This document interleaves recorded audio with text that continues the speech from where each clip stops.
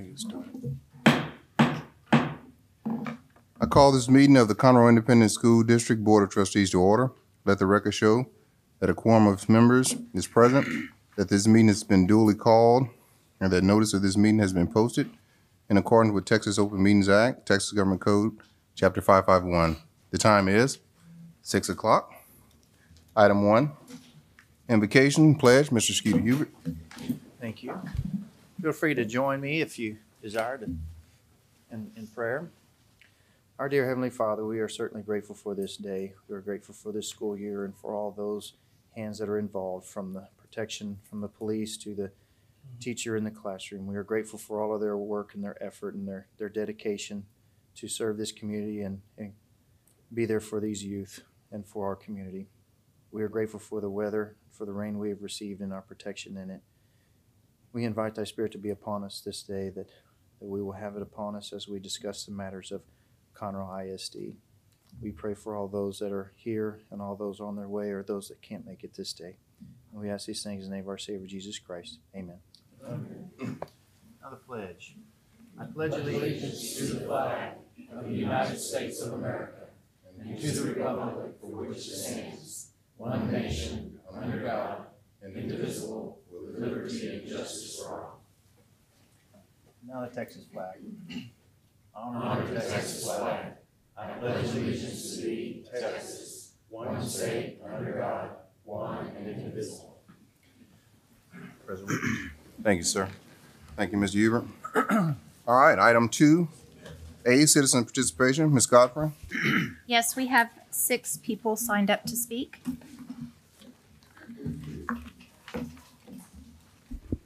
The next item on the agenda is public comment for those who have registered to address the board in accordance with board policy BED. Please keep in mind that this portion of the meeting is not the appropriate forum for bringing complaints for which resolution is sought. Complaints must be addressed by following the appropriate policies and administrative procedures before they can be submitted to the Board of Trustees as an agenda item. The board has an obligation to protect the confidentiality of information that personally identifies a student. Therefore, unless you are talking about your own child or you are over the age of 18 years speaking about yourself, the board cannot permit comments that include students' names or any information that might identify a specific student. If an issue is mentioned that is on tonight's posted agenda, the board will defer its discussion of the issue until the item is reached on the agenda. For any subject that is not on the board's posted agenda, the board cannot deliberate or make a decision, but it can furnish specific factual information or cite existing policy in response to inquiries. Those who have registered to address the board will be limited to no more than 5 minutes for their presentation. Ms. Godfrey, please call the first person. Thank you. Nicole May. That speech got long. Good evening, members of the board and Dr. Knoll. I'm here tonight again to talk about dyslexia and dyslexia services within our district. October is Dyslexia Awareness Month. What better way to honor our dyslexic students in CISD than to discuss with all of you the health and well-being of our dyslexia department. I will start by stating I am pro-teacher, pro-campus, and pro-district. Tonight, I would like to discuss 2 important subjects. The first subject I will title, The Stakes Are High. The second subject I will title, Compliance versus Commitment. Just a quick review, I am a stakeholder. I have 2 dyslexic sons. The oldest is 13 and has completed basic language skills. The youngest is 8 and is currently working through the dyslexia program. Both sons are required private tutoring on top of district services and accommodations in order to be successful students. We will have spent upwards $40,000 total for both boys by the time it's all said and done. As I speak tonight, please contemplate heavily the families that do not have the extra money or time. First subject, the stakes are high. It is widely accepted that 1 in 5 people are dyslexic. 20% of our student population struggles to read and decode words that non-dyslexic peers oftentimes easily and quickly learn to do. That is approximately 12,925 students within our district that are dyslexic. Early identification is key to preventing the gap from widening to the point that prevents the dyslexic student from thriving and succeeding in school.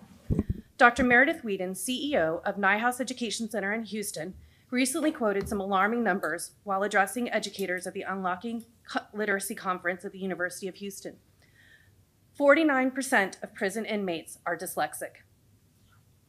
70% of prison inmates are functioning illiterate. 85% of adjudicated youth are reading below grade level. The reality is, identifying and properly treating dyslexia makes us all stakeholders. Remember the families that do not have the extra money or time to fix the dyslexia.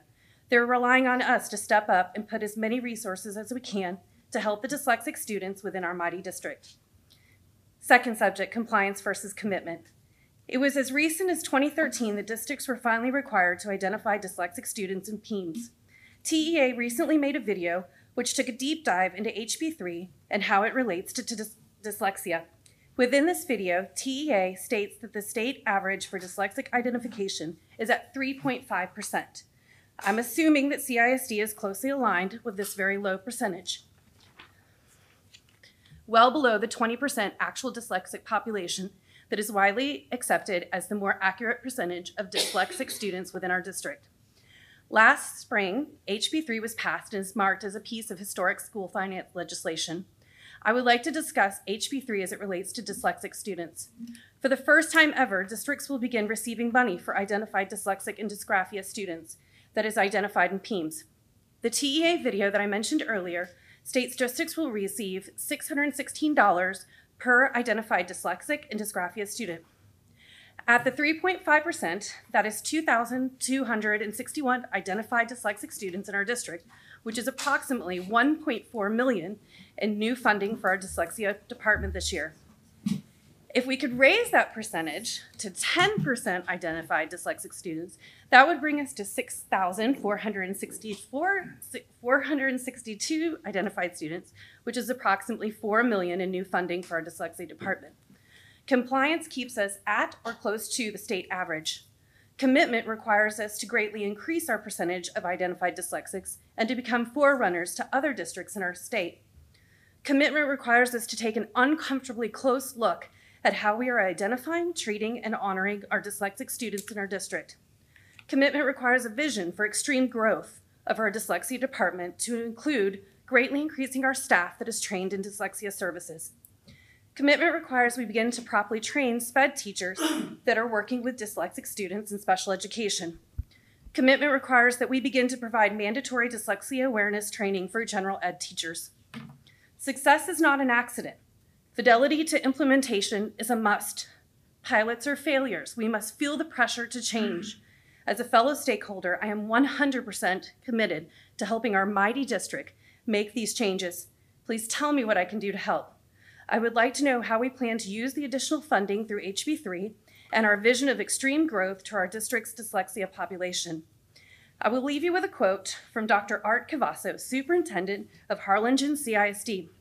The American dream is only accessible if you are literate. Thank you for your time and dedication to all dyslexic students in our district. Thank you. Thank you. Mark Buska.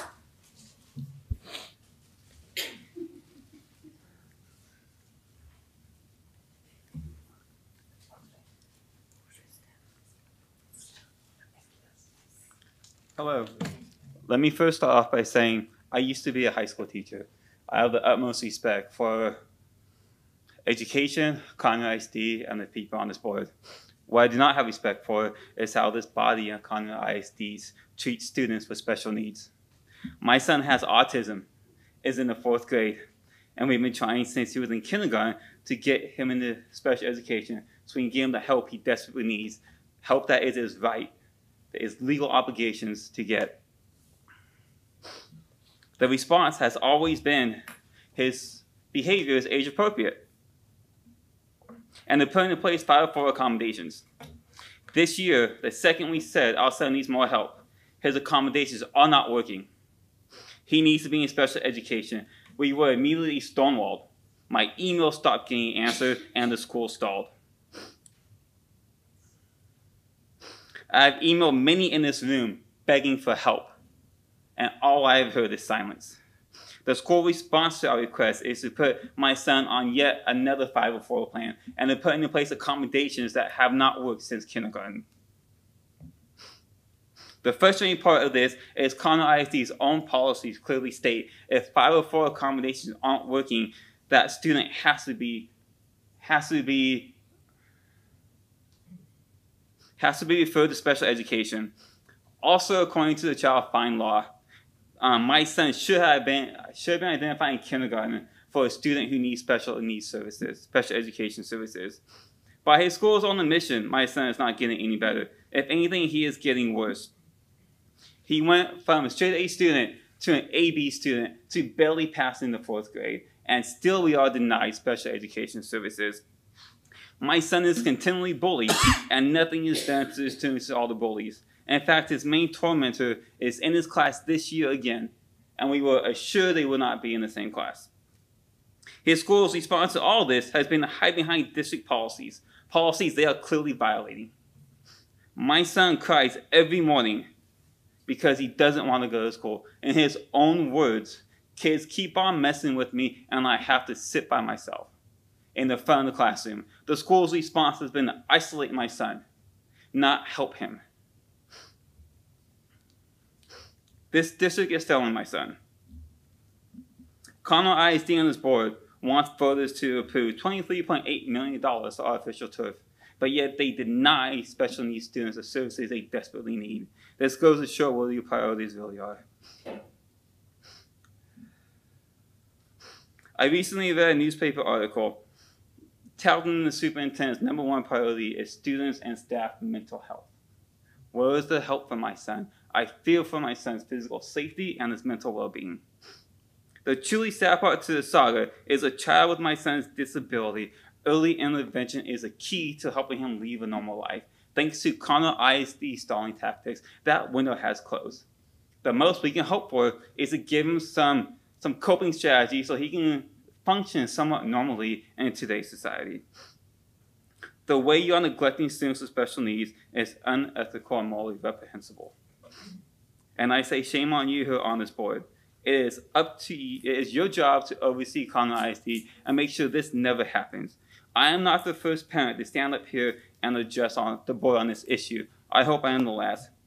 All of you up here went into education, whether you're a teacher, a board member, an administrator, because you want to help kids. You want to make a difference.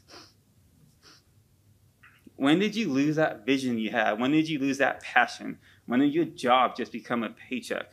When did you put the bottom line ahead of the students' civil rights and their well-being? Amber Like my husband. Fusca. I'm sorry. I was just going to say your name. Amber Fusca. Like my husband, I have a background in education with a degree in liberal studies. Because of our backgrounds, we both assumed that the people involved in our child's education would have his best interest at heart. After the past 5 years, I've come to the belief that this is the farthest thing from the truth. I could stand here and cite example after example of how Conroe ISD has failed my child, but I'm going to share just one. My son was in special education last year. We asked the school to provide special education busing for our child this year. We were told we would have to remove our child from special education to get him special education busing. Let me say that again for the people in the back. I had to remove my child from special education to get him special education busing. That is the perfect summation of the bureaucracy and the insanity that we have been facing for the last 5 years. This needs to stop. And just to clarify, he was in special education for speech, which again took us 3 years to get him that because it came back every year as age appropriate. Thank you for your time. We appreciate it. Thank you, Thank sir. you. Ashley Fairley.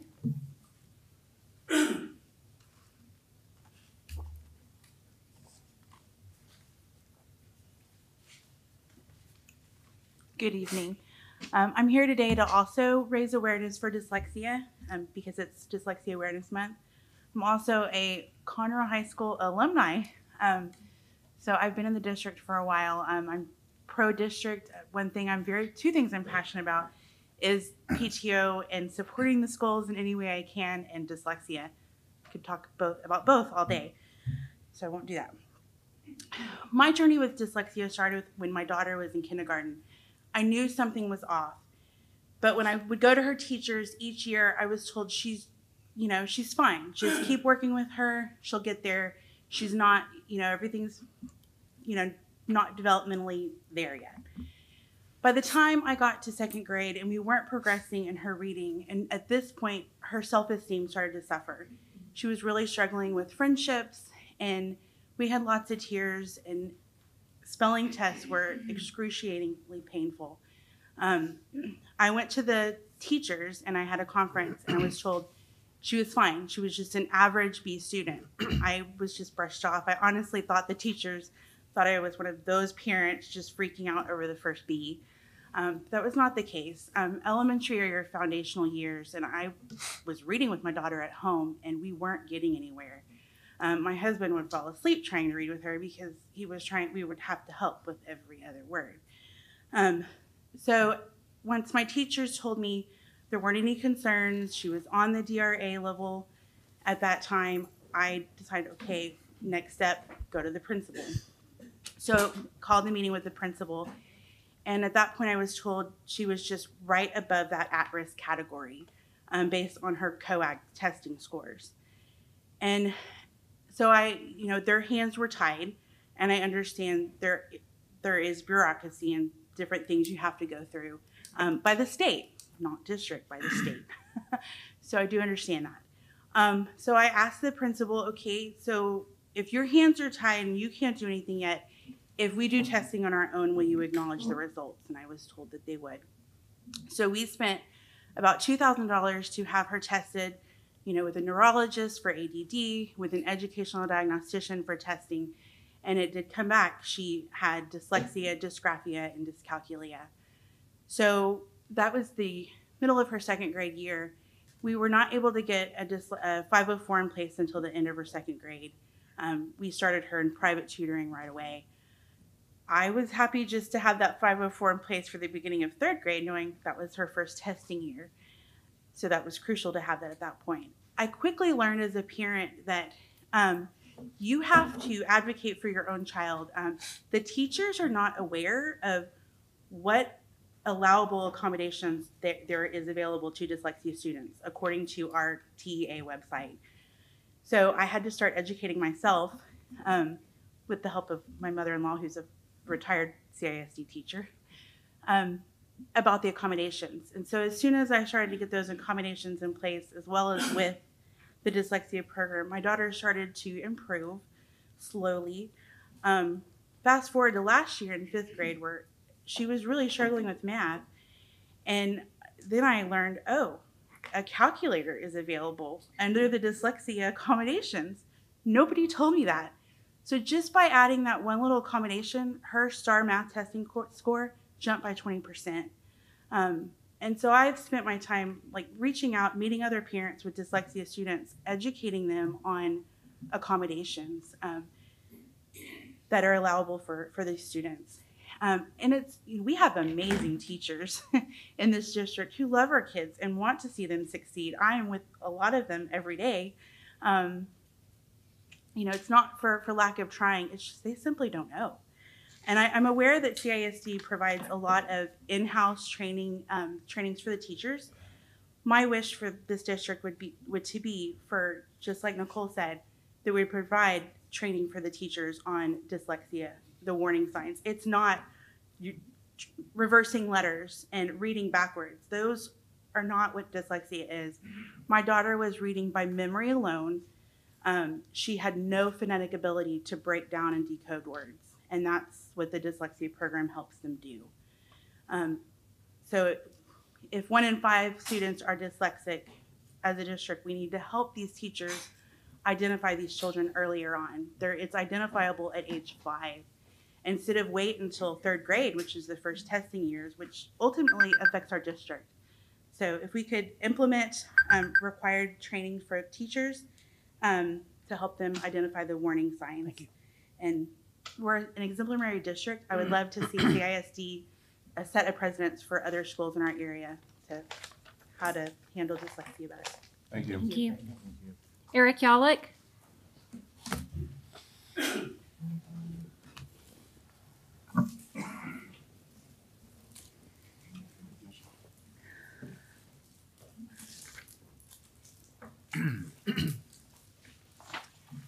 Hi, my name is Eric Yallick. I live in the Woodlands, and I had a visitor to my law office today by the name, who identified himself at least as Jack the Sticker. And he is a 28-year-old person, has an earring, Caucasian, and he asked me if I would read a statement and treat his identity as confidential, and I agreed to do so, and so that's what I'm going to do this evening. My name is Jack the Sticker. I'm a group of 8 individuals, which includes 2 current employees of Conroe ISD. We are protesting the complete lack of morality and the total abandonment of education as a purpose of CISD's board and its administration. You're interested in spending money to build your own power on the backs of children, teachers, and taxpayers of this school district. You criticize Kelly Cook, Scott Shaver, and other leaders of the Children's Hope PAC for their efforts to fight the $677.3 million zombie bond when you intentionally hide information to try to mask the fact that the bond package is really nothing but the same as the $807 million bond package the voters defeated on May the 4th. It's the same bond, except for the fact that you've hooked up with a Las Vegas casino family to subsidize their empty real estate development with a $39.4 million elementary school, the most expensive elementary school in CISD history.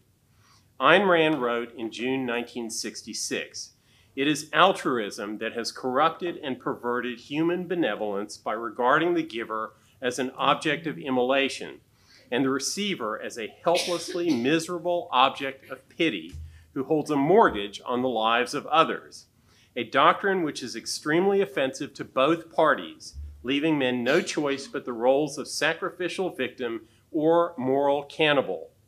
Your littering of school campuses with political signs advocating for the bond and the $50,000 of maintenance and operations funds you spent on those signs is little more than theft directly from taxpayers, your sacrificial victims who have had to pay you for fear of otherwise losing their homes to your lawyers and tax collectors. Those signs are an affront to the children of this school district.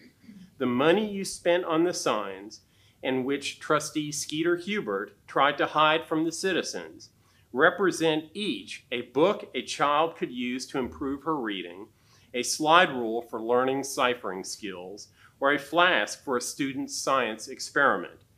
You've admitted the bond will contribute nothing to educational outcomes, that the cost numbers in the bond package are ones you pulled from thin air, and in your own expensively hired demographic study that 1, we don't need new schools in CISD for 8 years, and 2, you intend to rezone schools in the district whether the bond package passes or not. It's all in writing.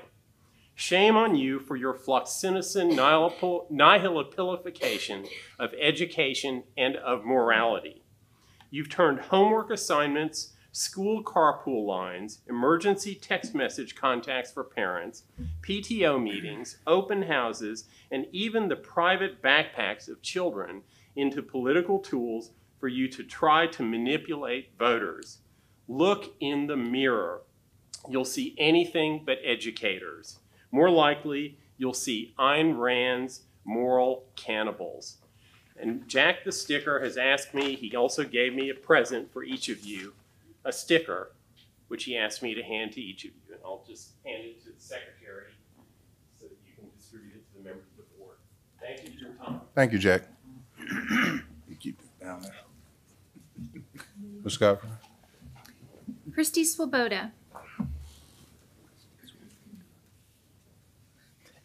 Jack.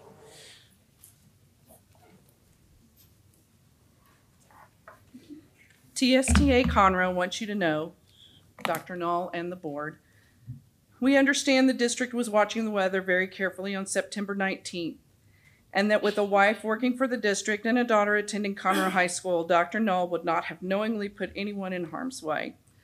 I was headed to Sam Houston State that morning for a class. At 6:45, I left my house at Stewart's Forest. It was sprinkling. By the time I got to the front of the neighborhood, it was raining steadily. By the time I made the short distance from the front of my neighborhood to I-45, it was torrentially downpouring. I got up on there and was going to go and then said no and made the mistake of exiting Wilson Road, where I spent the next 3 hours enjoying the view of everyone else trying to get by on 45. While I was there, I was glad to immediately get the notice that we were canceling school that day and that none of the buses for the elementary school children had left.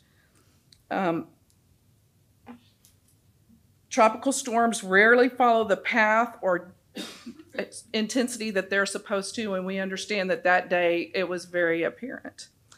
We also thank you for your efforts in keeping the facts of the bond issue available on the website. We thank the board for your unpaid time and efforts on behalf of the students and staff of the district. Together, we're getting better all the time, and we appreciate your help. Thank you. Thank you. That's it. Thank you, Ms. Goffin. All right. Item 3, consent agenda. Gentlemen, I have not received any requests to remove anything. Are we okay with that? Yes. Move acceptance of the consent agenda as presented. I have a motion, second. Discussion. Hearing none. All in favor? Consent agenda passes. Thank you. Item 4, curriculum and instruction. Item 4A, receive instructional material selection process overview. Dr. Null. All right, this time we'll ask Dr. Ethan Upshaw to come forward to present this item. Good evening. President Williams, members of the board, and Dr. Knoll, thank you for providing our CNI department some time this evening to provide for you an overview of this year's information of our state's proclamation for the 2020 and our district's instructional material process. If you remember last year, we came to you around the same time, and last year what we adopted was the Kinder through 8th English Language Arts. So this time around, we're going to be adopting our second half of that, which is the high school English 1 through 4, the electives for those subjects, and also an adoption for our English language learners at these grade levels. So as part of the state's instructional material selection process for this school year, teachers from each campus in the school district are selected to look at, that teach the subject matter are selected to review these items as part of the adoption. They're given an opportunity to review the materials with an evaluation that we provide for them. Then those teachers' evaluations are, and we've had many successes over the year, then come to a district selection committee that's listed there for you. That's a representative from all our high schools and junior highs and also special education ELL teachers. They come together, look at those evaluations, and then we make a suggestion to you. So we look at coming sometime during October to be able to do that. And in addition to the teacher evaluation process, we also have material showcase where the publishers are able to exhibit their materials where all teachers in the district are invited. And for the last couple of years, we've opened this showcase to neighboring school districts as well, so they can attend it. And then we also have an opportunity for our community to be able to give comments on these materials. And that's available at our TAC, which is our assessment center, from December 5th all the way to January 17th of this school year. So people in the audience help us with this process. It's just not members of the CNI department, and they're here with us today. I'd like to recognize them. Since this is a secondary adoption, Dr. Chris Hines helps oversee the whole process, but Mr. Greg Kolshin assists us with that. Dr. Tamika Taylor in her department. Mrs. Terry Ross helps us with all the ends of that this stuff we buy works with our technology. We also have Miss Darren Carlisle, which helps us with our ELO portion of it, and Miss Dana Boyer, if she's in the room, also helps us with the evaluations and the whole process of it. Do we have any questions? Got a couple questions. Okay. What kind of response do you get from the community? You said you open this up to the community, and they're allowed to give comments. What kind of comments do you get? So to make sure that it's advertised and the community has an opportunity, we do make sure to communicate with Sarah Blakelock, so she puts this out in newspaper avenue so that the community can know it's available. The last couple of years, we haven't had any response. No response? Mm-hmm. Okay. And correct me if I'm wrong, but the high school English 1 through 4, the curriculum, what guidelines do you follow? Like we follow TEKS, correct? Yes. Okay. So that is the guaranteed curriculum, the curriculum we must teach. So we have to teach that. Yes. Okay, and so what you're doing is you're putting stuff together that's mandated by the state of Texas. Yes. Okay. Okay. Very good. Thank you. A little bit off the subject, and if it's too far and it's out of line, just tell me, and it's really okay. It has more to do with instead of instructional materials, like where the teachers or the staff training. Yes. I mean, I consider those two linked very closely. Okay, so you get these materials, but in your training during the summer and in teacher work days and other times that you do it,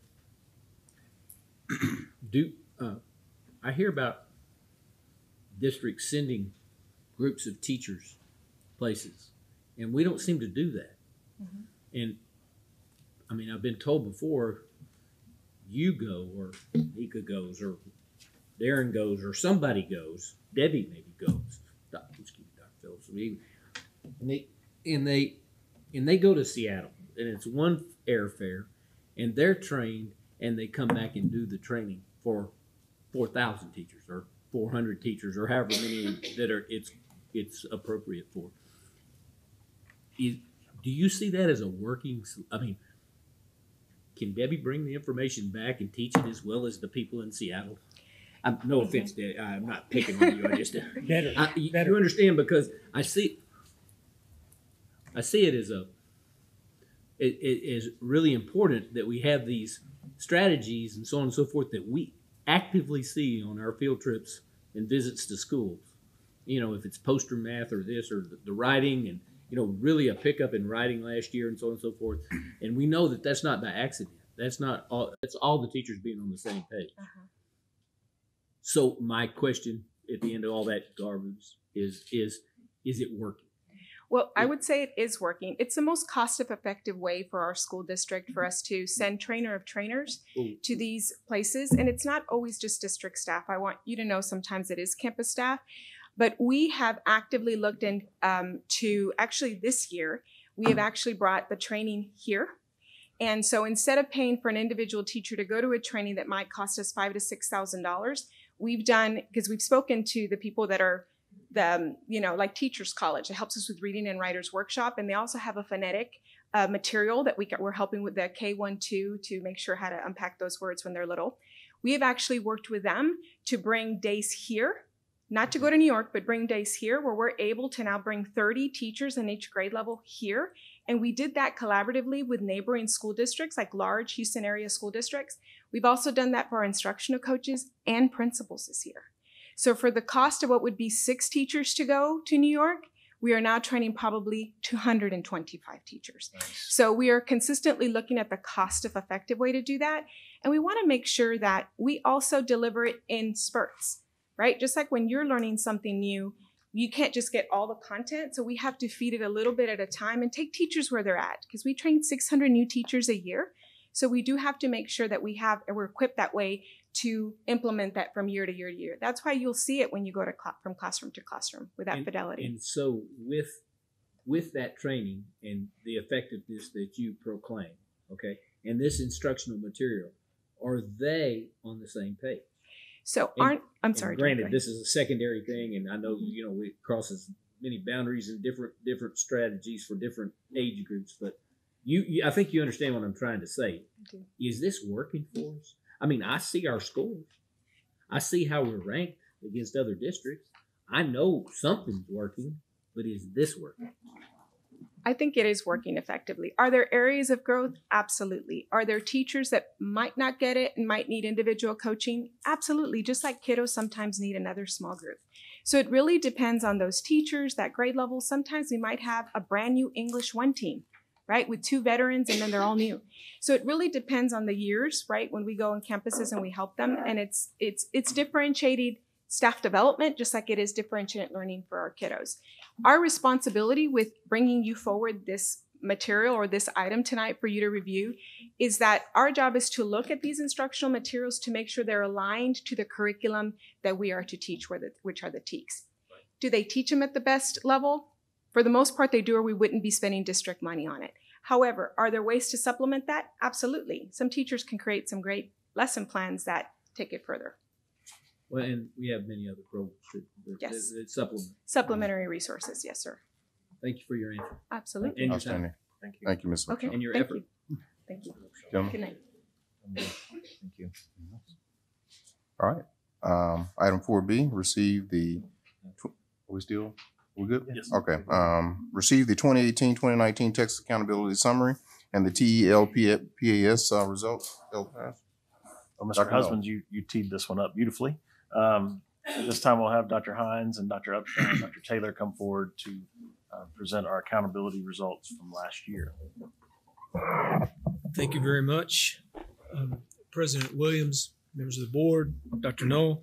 And just as Dr. Knoll mentioned, we'll start with accountability as a good summary of how are we doing. And as Dr. Upshaw just shared, certainly there's areas that we celebrate and we're feeling good about. And there's always areas too that we look at the data and we want to study and really understand how we can improve and want to get better. So we're on this journey of constantly working to get better. So we want to share a little bit of this information with you tonight. I'm going to turn it over to Dr. Upshaw. We'll talk a little bit about TELPAS. Before she does that, I do want to acknowledge Ms. Darren Carlisle is with us tonight.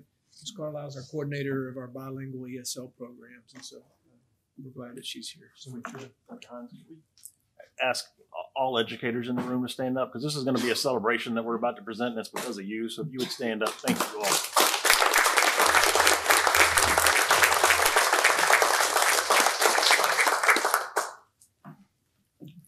So I will begin with the overview of the TELPAS, which is the Texas English Language Proficiency Assessment System. So part of the Every Student Succeeds Act accountability system for our English learners, states must show annual increase in the progress that our ELs make in learning English from year to year and how they're attaining that second language proficiency. So there are 4 language domains in which we assess our students, and that is in the listening, the speaking, the reading, and the writing. And there are 4 proficiency levels that our English learners can achieve. They're beginning, intermediate, and advanced high.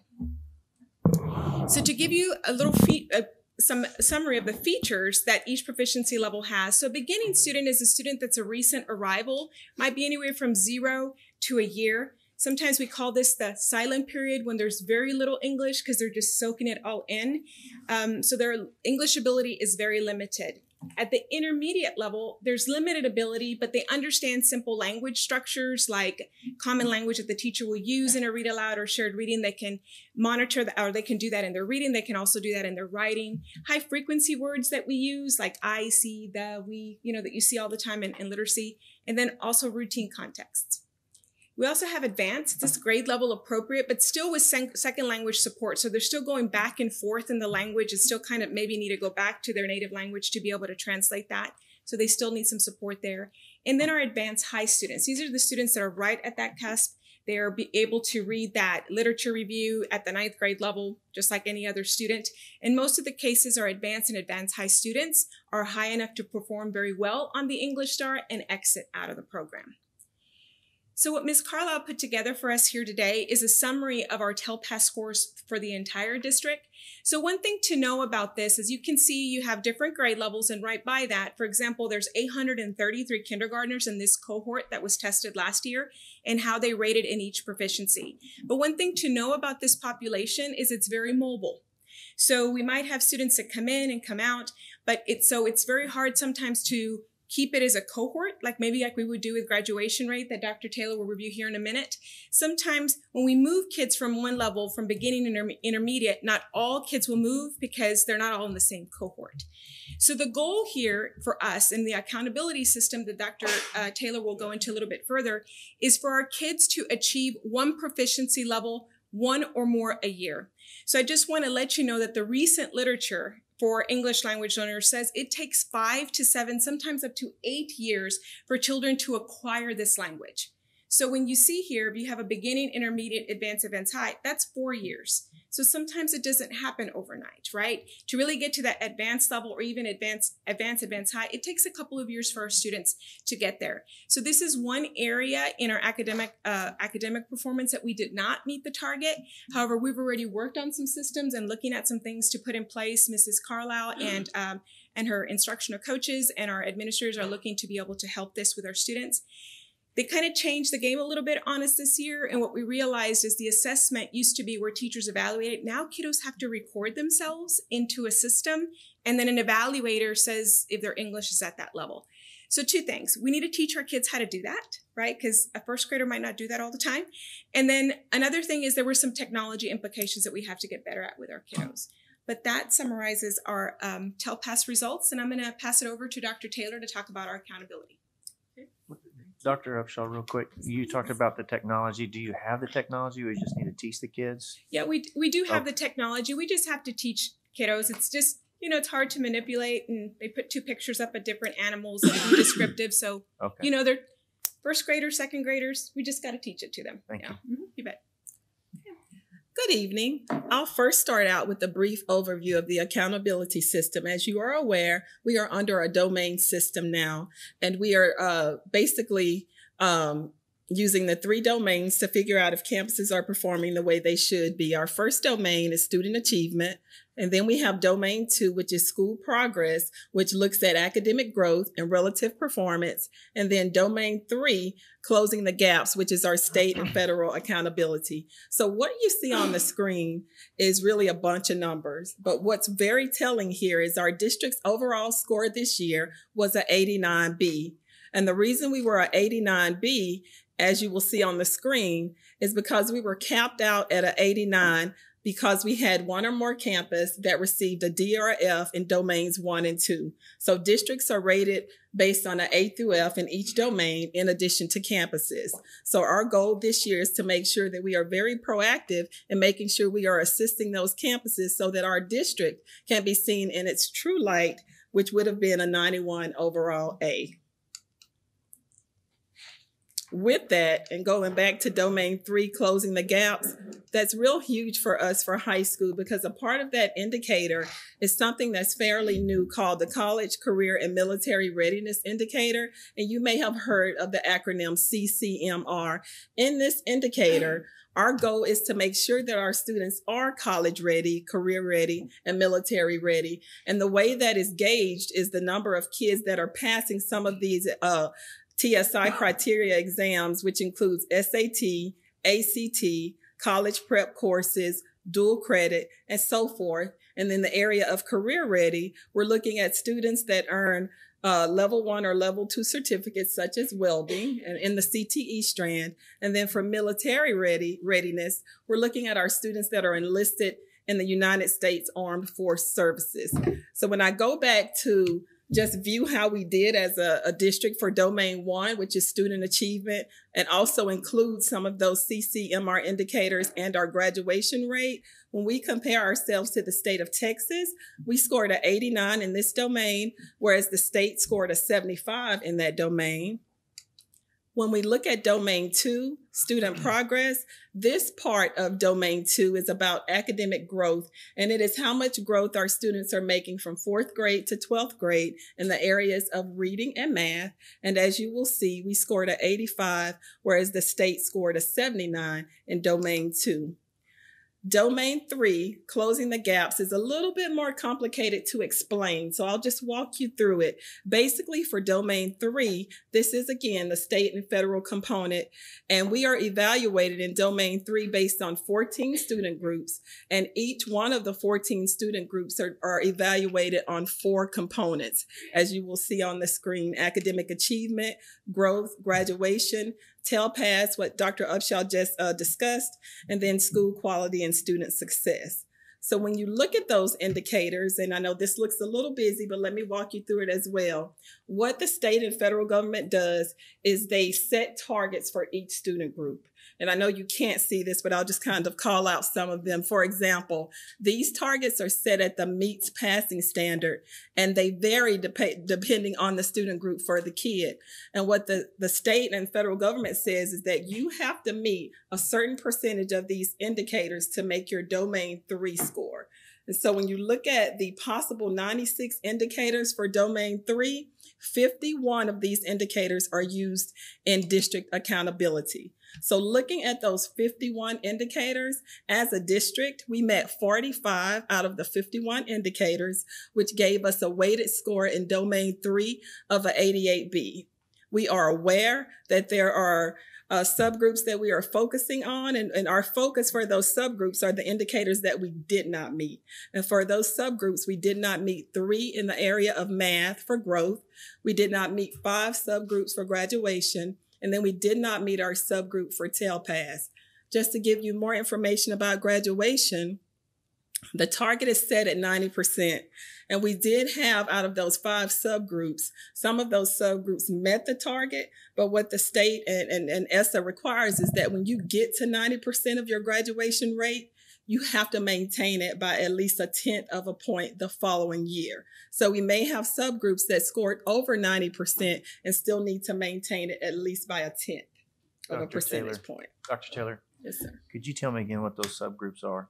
The subgroups are the 14 student groups, which include our 7 racial and ethnic groups listed on this screen, our economically disadvantaged students, students receiving special education, formerly receiving special education, current and monitored students, students who were in an EL program and have been out of an EL program for at least 4 years, students who are considered continuously enrolled, and students who are considered non-continuously enrolled. Okay. And Dr. Taylor, just for clarification, students can be counted in more than one of those subplots. Exactly. So if they don't meet their standard, that could actually be counted as a fail in multiple 5 different subplots. Yes, sir. That is correct. So just like districts receive a letter grade under the A through F accountability system, campuses receive a letter grade as well. So as you will see on the screen, our overall letter grades for our campuses in our district, we've had 21 A's, 24 B's, 10 C's, 2 campuses with an overall rating of a D, and we did not have any campuses with an overall rating of an F, which is a celebration for us because, as you will recall, Houston Elementary was a F campus, and I am happy to report they are now a C campus. Awesome. Yes. With the accountability system, campuses are eligible for distinctions, and distinctions are when these campuses perform in the top quartile of their 40 comparison groups throughout the state. So out of our 56 eligible campuses, 44 earned distinctions. Of the 44 campuses that earned distinctions, 29 earned distinctions in 2 or more areas, and 17 earned distinctions in 3 or more areas.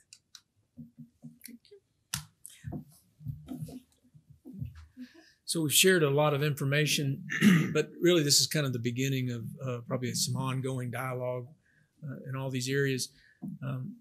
Coming soon in November, we will be back, and we've mentioned that there's certainly things that we're targeting for improvement. We'll be back to ask for your approval of our district improvement plan, which, even though you're approving it, is a work in progress. And so it's something that we're always going to have to go back and keep looking at, as well as our campus plans will come forward next month. We also will bring forward for your approval the targeted improvement plan for Houston Elementary School. Previously, a couple of years ago, you approved a plan, a turnaround plan, but now we're doing a targeted improvement plan because we obviously want to keep working with Houston, so we don't want to go backwards. And then in December, also in November, I'll mention, you heard a lot about the CCMR, the College and Career and Military Readiness, and you'll hear more information from Mr. Colshin in November, where he does his annual report and give you an update on many of those indicators that are included in the CCMR. So that'll be coming in November. And then in December, we'll also be back for targeted improvement plans for the 2 schools that receive Ds. And so Creighton and San Jacinto, those plans, again, we're going to put plans together because we don't want to be in the F category. And so we certainly want to take steps and move forward. So those plans are, when you say how quickly, that's your decision to put those plans in place as opposed to an F-rated campus is the state's decision. So the state, we input into the state system, and then the local ones we don't submit into their system, but we have locally. Dr. Hines, I have a question about the 10 Cs. Are any of those, were they downgraded from last year? There are some that move both ways, but Okay. certainly we're looking at all campus performance and certainly areas that we can target for improvement. Okay. And it's something that's part of those campus improvement plans. And you know, that's just something else that we've been talking about, having discussions for the last couple of years about really, you know, transforming our planning process to be more inclusive and follow this effective schools framework. And we've tried to do that, but it's expanded, and we found it to be very successful when we're using it. And so it's something that we're really trying to implement with all of our schools now.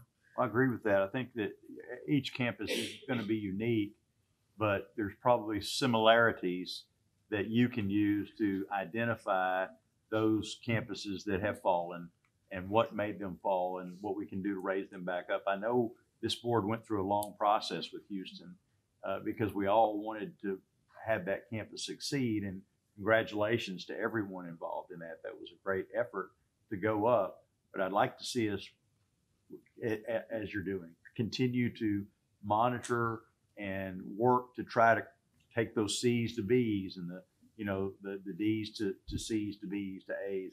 I'd like to see us do better. I think as a district, we have that culture of continuous improvement and always trying to do better than we did yesterday. And I just want to say I appreciate all of you and the staff for all their efforts in that regard. Well, and I'd just like to ask a question, because some of these campuses that, I mean, I'm not going to single anybody out, but I know for a fact it's the best of the best are either there or been moved there. Okay, and we'll just leave it at that. Okay, I'm talking about leadership, and yet they continue to struggle. Is that being dealt a hand of some? I mean, let's face it, it's harder to get improvement out of somebody that doesn't speak English in our schools, I would think, than it would be somebody that speaks English. I mean, that's a slower progress, is it not? I mean, it is. And, is it percentage of English learners, or is it just is it socioeconomics? I know there's a lot of things that go into this, and we won't go down that road. But if you have good leadership, and it's proven leadership, and that school continues to struggle, C, B to C, D to C, back to D, whatever the situation is, what is the answer? I mean, if you knew that, I guess it'd be fixed, right? I got it. I'm saying, is there anything that is there a thread of similarity through there that makes this happen? Well, there is, and certainly there's information that we look at. And so I want to start with, we're always looking at the data, right? We're going to study the data. Where are we performing? Where are we struggling? What are our strengths? What are our weaknesses? But you touched on many areas, Mr. Husbands, and they're all important. We talk about school culture, talk about the importance of creating that culture. We've talked about staff development tonight, the importance of bringing our staff up to where we want them to be. Because keep in mind, not only we're dealing with students that are changing all the time, we deal with changing staff all the time. And so we're really trying to renorm and pick up where we're going from where we are. I think, you've talked about quality instruction, quality curriculum. We've talked about meaningful data. And then you touched on a really important one, leadership. And the person who runs that all and coordinates it and really is charged with leading that whole process. And something that we do a lot of internal discussion and planning as a group, and I work with an outstanding team. I want to acknowledge Dr. Winkler, Dr. Phillips, Dr. Taylor, Dr. Upshaw. All four of these people were a great part of this whole Houston process. And we have a team that is part of that whole approach with all of our schools. Mr. Colshin works very closely with Dr. Upshaw of the secondary schools. And so we know it's a work in progress, but you're talking about leadership is one of them as well. And I think we recognize the importance of developing our leaders, just as important as developing our teachers, just as important of having these processes in place where we're constantly looking at our data, making adjustments, coming back and whether it's a training issue, whether it's getting the right materials, whatever we need to do, we want to be responsive to that. And, we've talked about this before. There's a lot of things that go into this accountability system that have its challenges. CCMR is one of those that we're learning about. We probably were, we learned about a system and the system was already in place. So we went up this year in CCMR. We think we'll go up again next year, and we think we can go up again the year after. So I think you'll see continuous improvement as we refine our processes as well. We've heard a lot of comments about Houston tonight. And I know Dr. Taylor probably didn't see the inside of her office this year. She spent so much time at that campus, and God bless you for your success. But I mean, it's not just the C, because there's a few years ago we were looking at Austin, and absolutely. And a C at Austin is a victory. I mean, it's still moving in the right direction, to the best of my knowledge. Let me put it that way. But there's other grades, not just the letter grade. It's the progress or the improvement or the performance or the we're on a roll here. We missed it by 1 point. We're not making excuses when we say that, but we're looking constantly at the numbers to show that we're improving.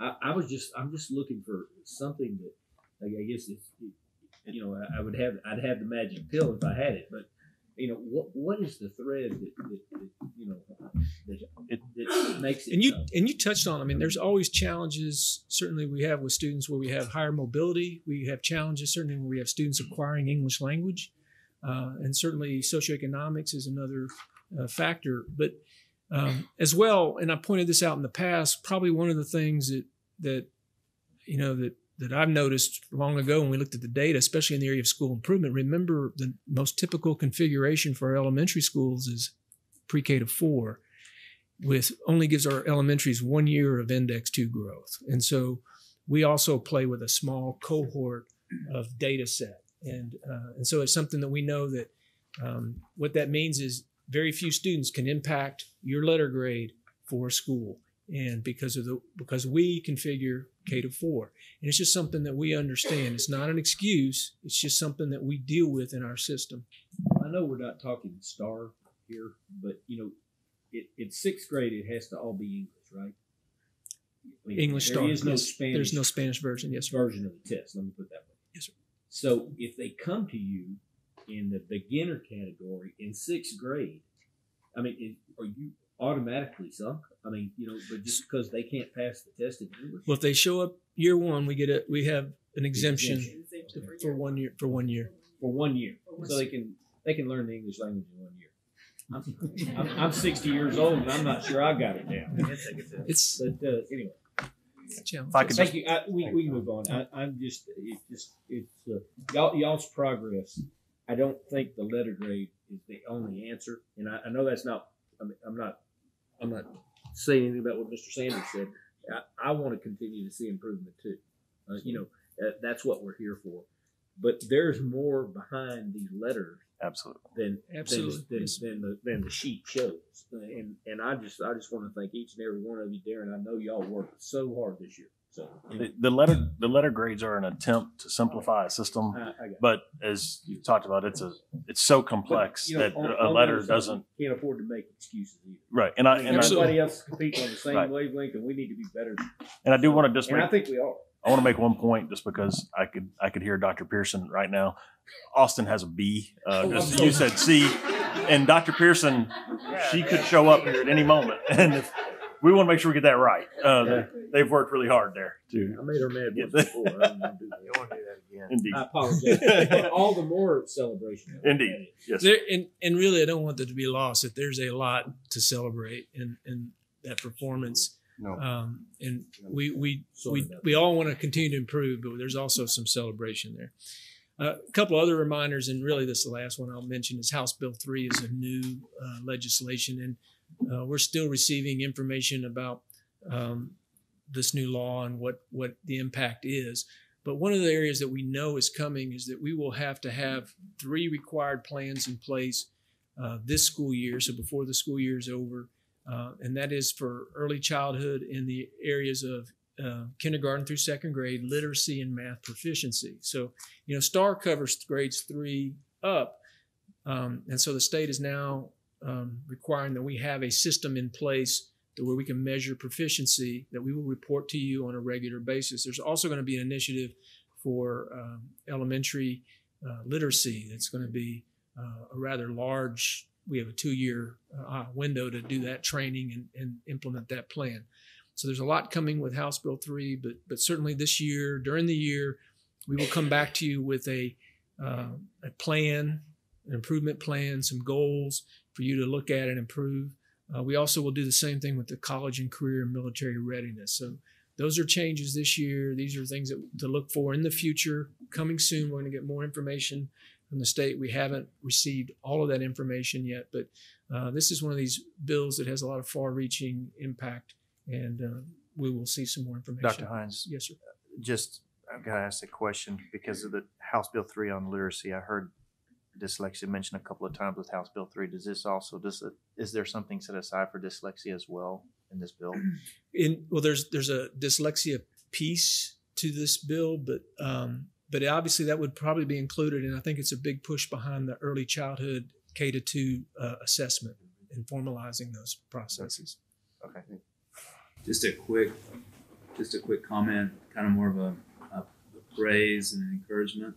It seems to me that, and I echo what Mr. Sanders said about Houston, that one ingredient to the recipe of all these plans of improvement, what y'all did so incredibly well, and which I applaud y'all, but also applaud our community, is how you got the community around Houston to step up.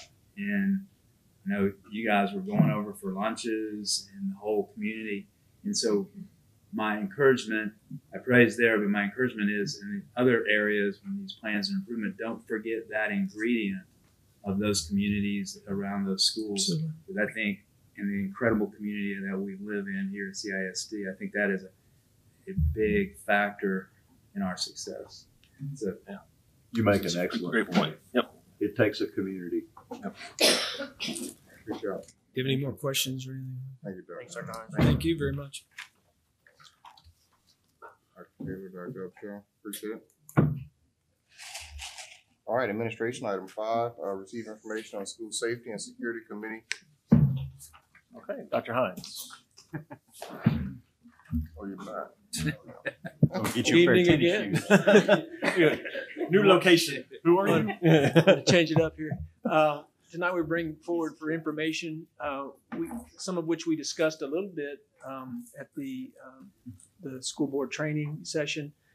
Just a kind of a quick update. Senate Bill 11, which was a rather expansive school safety bill that was passed during this last legislative session, requires school districts to include certain members of their school safety and security committee. Texas Education Code 37.109 sets out that the required makeup of the committee. So in addition to the superintendent, the board president, and one other board member, the committee must also include one or more representatives from the Office of Emergency Management, one or more representatives of local police agency, one or more representatives of the district's police department, 2 additional superintendent designees, one of which must be a classroom teacher, and then 2 parents. So that sets out the minimum. We can have more than that. There will be 5 primary tasks that this committee is charged with. One is to develop and implement emergency plans consistent with the district's multi-hazard emergency operations plan, to periodically provide recommendations to this Board of Trustees and administration regarding updating that district multi-hazard emergency operations plan, to provide any information needed in connection with a safety and security audit or report required under the law, or other report that we submit to the Texas School Safety Center. We do submit an audit report every 3 years at the minimum. And to review any reports that will be submitted to the Texas School Safety Center to be sure the report contains accurate and complete information, as well as to consult with local law enforcement to increase the presence of law enforcement in our district schools. And so those are the 5 main tasks that this committee is charged with.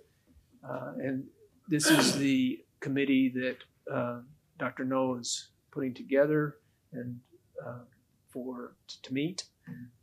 And you can see it includes President Williams, Mr. Scott Moore, Mr. Ray Sanders, myself, Darren Hess, who is our Director of Montgomery County Office of Homeland Security and Emergency Management, Damon Hall, the Captain of Montgomery County Sheriff's Department, our Chief Harness, our Captain Blakelock, and our local police department, as well as Mr. Caker, Mr. Colshin, Dr. Phillips, Ethan Barton, who's our Coordinator of School Safety, Sharon Bailey, who's a classroom teacher at Clark, Sandra Young, who's a classroom teacher at Conroe High School, and then 2 parents, Matt Benson and Amy Brown. And so this is the committee that will be meeting. This committee must meet at least 3 times a year, once each semester and once during the summer. And these meetings are subject to the Texas Open Meetings Act. Our first meeting is yet to be determined, but it will be coming soon because the semester is starting to happen pretty fast. So that's really the information for it. Thank you. Thank you. All right. Administration received capital improvement updates. Dr. Noel. Mr. Foster.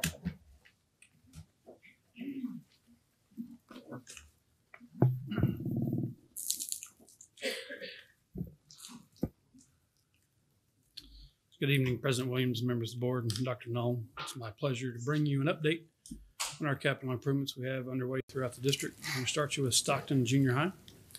So Stockton is scheduled to open in August of 2020, and happy to report it is on schedule. Everything is rocking along like it should be. So the biggest improvement over the last month is the completion of the solar fields. So you can see those on the extreme ends of your picture here. So we've been working through the agreements with Entergy on the buyback of the energy that we don't use. The permanent meters are in place at the campus now, and we're commissioning the solar panel systems over the next couple of weeks. So we should start utilizing that solar power for our purposes over the next month or so, and then start generating revenue on the energy that we don't use. So the important part is this investment is going to help us lower the bottom line on the overall construction project, because energy use during construction goes directly to the bottom line of the project. So the less energy we spend, the less we'll actually spend on that campus, and realize that in savings, not only just on sold power, but on power not used off the grid for construction.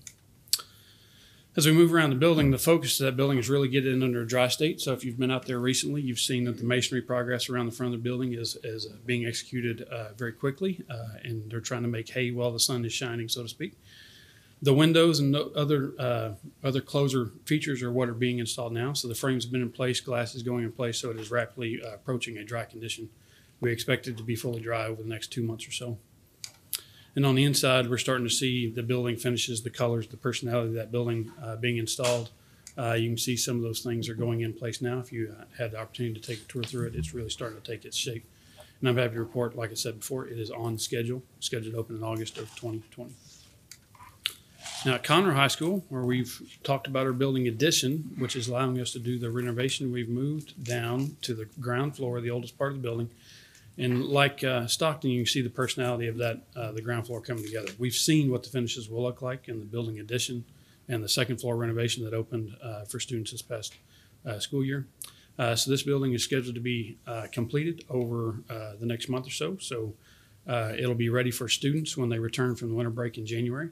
So you can see now we're working on those finishes, the light fixtures, the ceiling grid, the magnetic marker boards, the ceramic tile, the floors, so we're getting it ready so we can receive furniture in the month of December and then open it for students in January. And that is our update. All right. Thank you, sir. Appreciate it, Mr. Foster. Outstanding job. All right, at this time, we will take a recess for meeting for public hearing.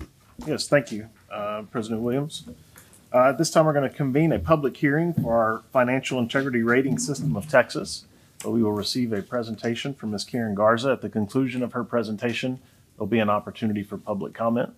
If you would like to make comment at the conclusion of the presentation, we'll ask you to come to the podium and state your name and keep your comments to 2 or 3 minutes. But at this time, we'll turn it over to Mrs. Garza. President Williams, members of the board, Dr. Null, and community members. It is my pleasure this evening to present the School Financial Integrity Rating System of Texas Annual Financial Management Report. The state school financial accountability rating system, known as the School Financial Integrity Rating System of Texas, or FIRST, ensures that Texas public schools are held accountable for the quality of their financial management practices and that they improve on those practices. The system is designed to encourage Texas public schools to better manage their financial resources to provide the maximum allocation possible for direct instructional purposes. The School First rating is based upon an analysis of staff and student data reported for the 17-18 school year and budgetary and actual financial data for fiscal year August 31st, 2018.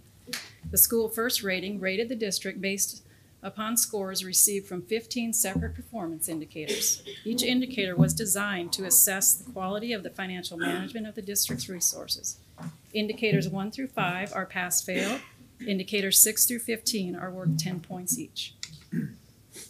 The School First Accountability Rating System assigns 4 possible ratings to Texas districts, and they are outlined here. We are pleased to report this evening that Conroe ISD has been awarded a perfect score, receiving 100 out of 100 possible points, resulting in a rating of A or superior. The superior rating is the state's highest, demonstrating the quality of Conroe ISD's financial management and reporting system. Now we will go through each of the 15 indicators individually. Indicator 1 was the complete annual financial report, AFR, and data submitted to TEA within the 30 days of the January 28th deadline for the district's fiscal year end August 31st. Conroe ISD's data was submitted on January 22nd, 2019. We passed this indicator. Indicator 2A, was there an unmodified opinion in the AFR on the financial statements as a whole? Yes, Conroe ISD received an unmodified opinion, which is the highest assurance that they can receive from an external auditor. 2B, did the external independent auditor report that the AFR was free of any instances of material weakness in internal controls over financial reporting and compliance for local, state, or federal funds? Yes, Conroe ISD received a clean audit. Indicator 3, was the school district in compliance with payment terms for all debt obligations at fiscal year end? Yes, we were in compliance with all payment terms. Number 4, did the school district make timely payments to the teacher retirement system, the Texas Workforce Commission, the Internal Revenue Service, and other governmental agencies? Yes, all payments were made on time. Indicator 5, was the total unrestricted net position balance in the governmental activities column in the statement of net assets greater than 0? This indicator was not scored for any Texas public schools this year as a result of GASB 75, which required districts to report their proportionate share of the state's liability with regard to other post-employment benefits. All districts would have been negative, therefore they did not score this indicator. Number 6, was the number of days cash on hand and current investments in the general fund for the district sufficient to cover operating expenditures? The threshold to receive a perfect score was 90 days cash on hand. Conroe ISD had 113 days cash on hand. Number 7, was the measure of current assets to current liabilities ratio for the district sufficient to cover short-term debt? Yes, Conroe ISD's ratio was 3.14. We needed a 3.0 to score a 10. Was the ratio of long-term liabilities to total assets for the district sufficient to cover long-term solvency? If the district's membership over the last 5 years was greater than 7% or more growth, the district automatically passes this indicator. Conroe ISD's membership increased by 8.14%. We received a 10 on this indicator. Indicator 9, did the district's general fund revenues equal or exceed expenditures? Yes. Indicator 10, was the debt service coverage ratio sufficient to meet the required debt service? Yes. Conroe ISD's ratio 1.37. We needed a 1.2 to get a perfect score. Indicator 11, was the school district's administrative cost ratio equal to or less than the threshold ratio? TEA and state law set a cap on the percentage of budget that Texas districts can spend on administration. The threshold to receive a perfect score on this indicator was 0.0855. Conroe ISD's ratio was less than half that at 0.0397. We received a 10 on this indicator. Indicator 12, Did the school district not have a 15% decline in the student to staff ratio? If student enrollment did not decrease, we automatically pass this indicator. Conroe ISD's enrollment increased by 3,341 students over the 3-year period, 2015-16 to 17-18. We received a 10 on this indicator. Indicator 13, did the comparison of PEIMS data to like information in the AFR result in an aggregate variance of less than 3% of all expenditures by function? Conroe ISD had 0 variances. Indicator 14, did the external independent auditor indicate that the AFR was free of any instance of material noncompliance for grants, contracts, and laws related to local, state, or federal funds? Conroe ISD received a clean audit. And lastly, indicator 15, did the school district not receive an adjusted repayment schedule for more than 1 fiscal year for an overallocation of foundation school program funds as a result of financial hardship? The district is in good financial standing. And as always, we like to compare with our peer districts. This slide shows how Conroe ISD's first rating compares with our surrounding peer districts. The first report, along with the additional required disclosures that includes the superintendent's contract and the school first annual financial management report, can be located on the district's transparency website at the link listed below. Thank you, Mrs. Garza. At this time, we will open it up to public comment. If you have a comment on the district's first presentation, you please come to the podium and state your name. All right, seeing no takers, that will conclude our public hearing. Mr. President, back to you. Board meeting back in session. Time is 7:15. All right. Item, where are we at? 7, business finance. I think we're. Yes, sir. You're correct. You're correct. Business finance, consider award RFP number 1908-01, instructional supplies and material for the classroom. Mr. Rice, please.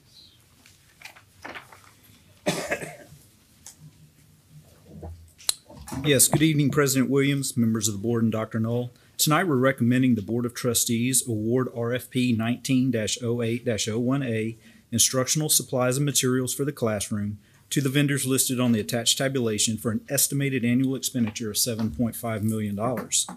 Requests for proposals pertaining to instructional supplies and materials for the classroom were emailed to registered vendors through the electronic e-bidding system. This request allows vendors who may or may not be affiliated with a purchasing cooperative the opportunity to legally do business with Conroe ISD if the district so chooses. Vendors were asked to offer a percentage discount off shelf or catalog prices. The proposal was advertised multiple times in the Courier. 170 vendors submitted a response. Of those responses, approximately 41% of the awarded vendors were not previously awarded by the district or a purchasing cooperative.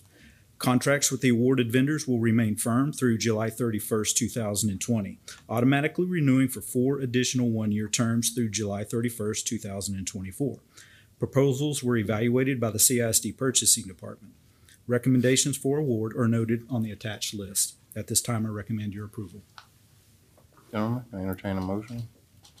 I'd move approval as presented. I have a motion, I have a second. Discussion. Hearing none, all in favor? Motion passes. Thank you, Mr. Rice. Item 7B, business finance reports. Yes, Mr. Rice.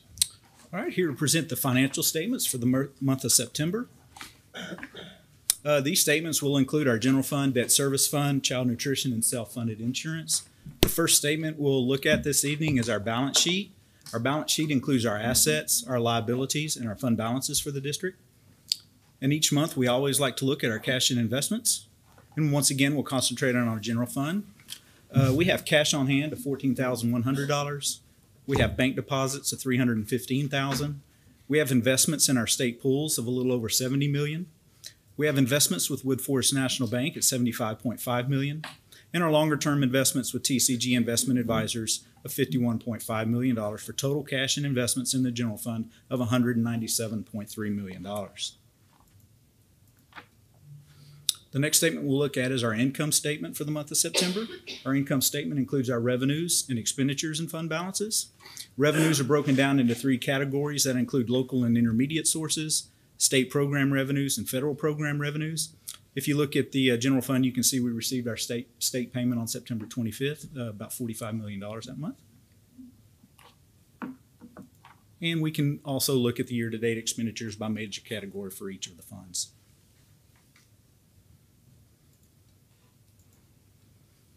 First month of the new plan year for our self-funded insurance with United Healthcare. As you can see, we had total revenues of a little over $4 million. We had total expenses of $3.4 million. For revenues over expenses for the first month of $578,000. I would like to point out the majority of the expenses were still carryover expenditures from our previous plan. And so we'll start seeing some of the United Healthcare claims in the next few months. Participation in our wellness centers remained strong, 548 in the month of September, so we're very proud of that.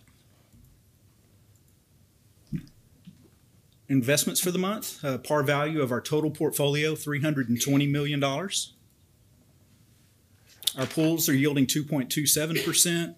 Our investments with Wood Forest National Bank, 2.15%.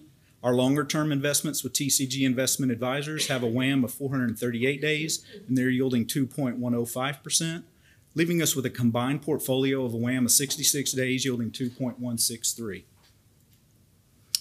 And our benchmark, which is the 90-day T-bill, is at 1.79%.